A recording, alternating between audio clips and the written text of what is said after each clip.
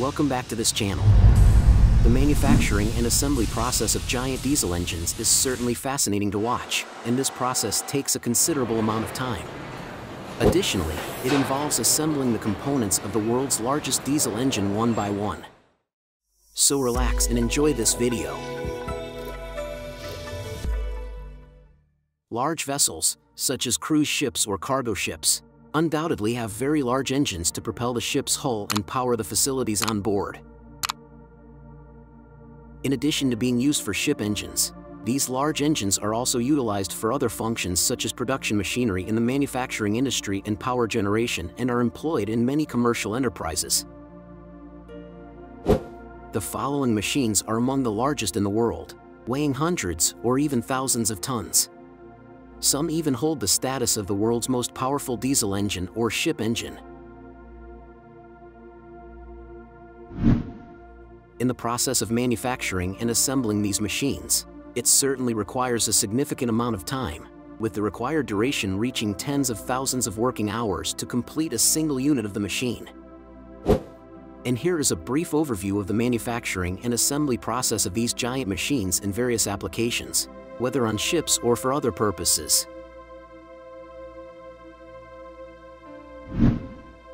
Diesel engines are divided into two types, namely 4-stroke diesel engines and 2-stroke diesel engines. Most large ships use both 4-stroke and 2-stroke diesel engines, as the use of 2-stroke engines is considered more advantageous than using 4-stroke diesel engines. In large ships, 2-stroke engines are used as the main propulsion, while 4-stroke engines are employed for power generation. Some of the main reasons for using 2-stroke engines for primary propulsion in large ships include the efficient combustion of low-grade fuel with low emissions. The power-to-weight ratio is much higher than that of 4-stroke engines. For the same engine weight, a 2-stroke engine produces the significant power required to propel large ships. With the use of 2-stroke engines, vibrations and noise are significantly reduced, allowing for a conducive working environment in the engine room. It also enhances the stability of the ship.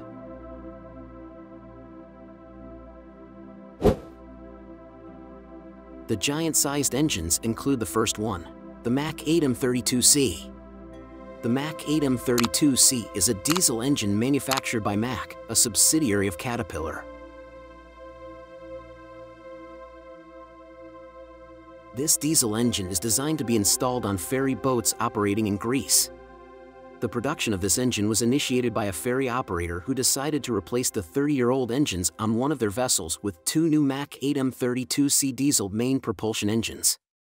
The vessel is equipped with two diesel engines with a cylinder diameter of 320 mm and a propeller speed of 150 RPM.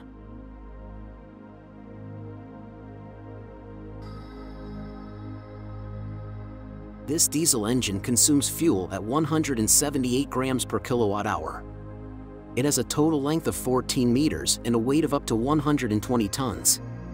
The diesel engine can reach a maximum speed of 13 knots.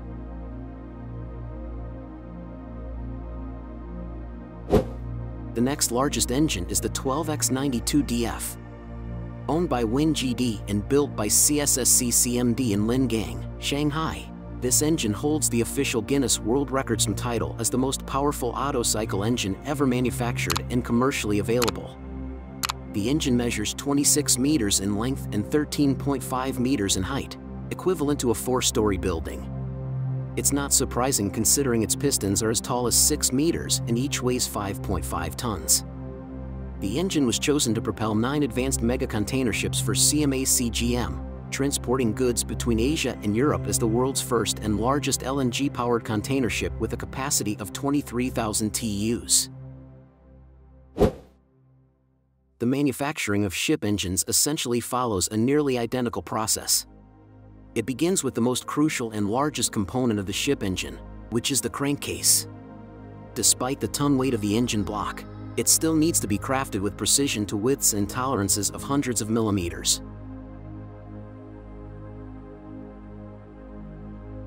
The manufacturing process of the crankcase begins with the casting process, carried out within a steel or iron foundry. The melted steel is then poured into a large mold that has been designed accordingly and matches the predetermined size.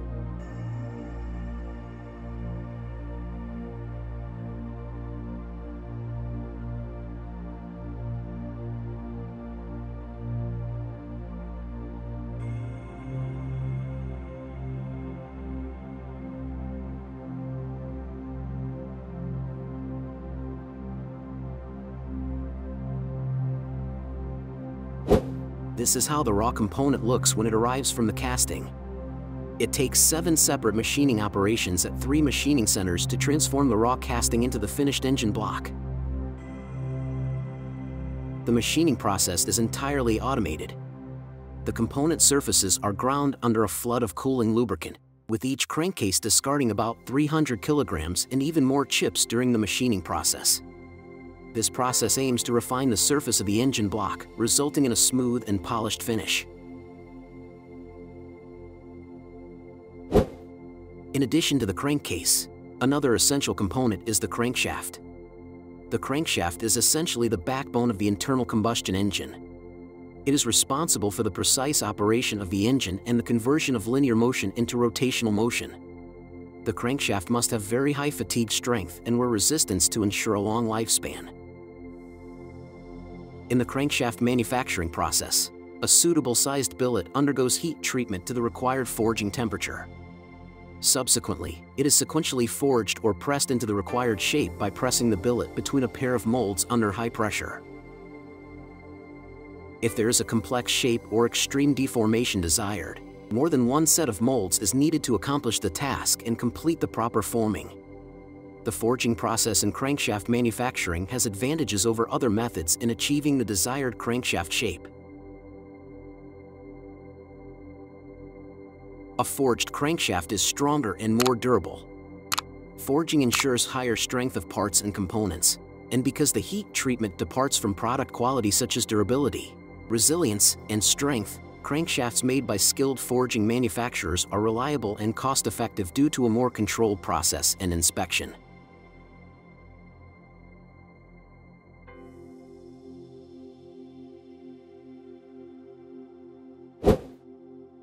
After all parts of the ship's engine are completed, these components will then be assembled to form the complete ship engine. It starts with the arrangement of the bed plate, which is the bottommost part of the engine that supports the engine's weight. Therefore, it is the most heavily loaded part of the engine. It is mounted on the foundation and secured to the floor using anchor bolts for stability. The bed plate must be strong enough to bear the weight of the engine and sufficiently flexible to bend when the ship's hull flexes during monopolization and declination of the vessel. After the bed plate is placed, the next step is to install the crankshaft, which is placed inside the bed plate. This part is responsible for converting the reciprocating motion of the engine piston into the rotational motion of the propeller. The propeller transforms this torque into axial thrust, propelling the ship. The crankshaft undergoes various loads that vary from the piston, combustion, propeller, and flywheel. Therefore, it must be designed in such a way as to accommodate these cyclic loads. The next component is the installation of the A-frame. As its name implies, the A-frame resembles the letter A. At the bottom, it rests on the bed plate, and at the top, it supports the cylinder block. The A-frame is erected above each transverse girder of the bed plate. Compound joints are added between the A-frame and the bed plate to enhance sealing. The A-frame and the spaces between the transverse girders of the bed plate form enclosed compartments, isolating each engine unit. These enclosed spaces create the engine room for the machinery.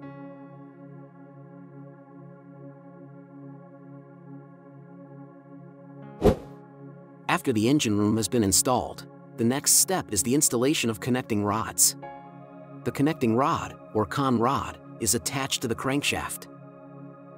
The main function of the connecting rod is to establish a connection between the piston and the crankshaft to transmit power.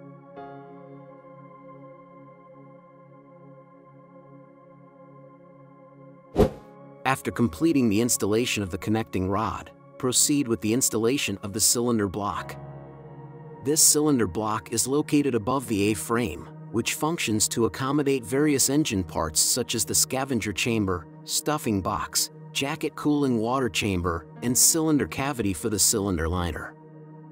The cylinder head is the uppermost part of the engine structure and houses various instrument and monitoring mounts such as the fuel valve, or fuel injector, starting air valve, cylinder relief valve, indicator valve, exhaust valve, and etc.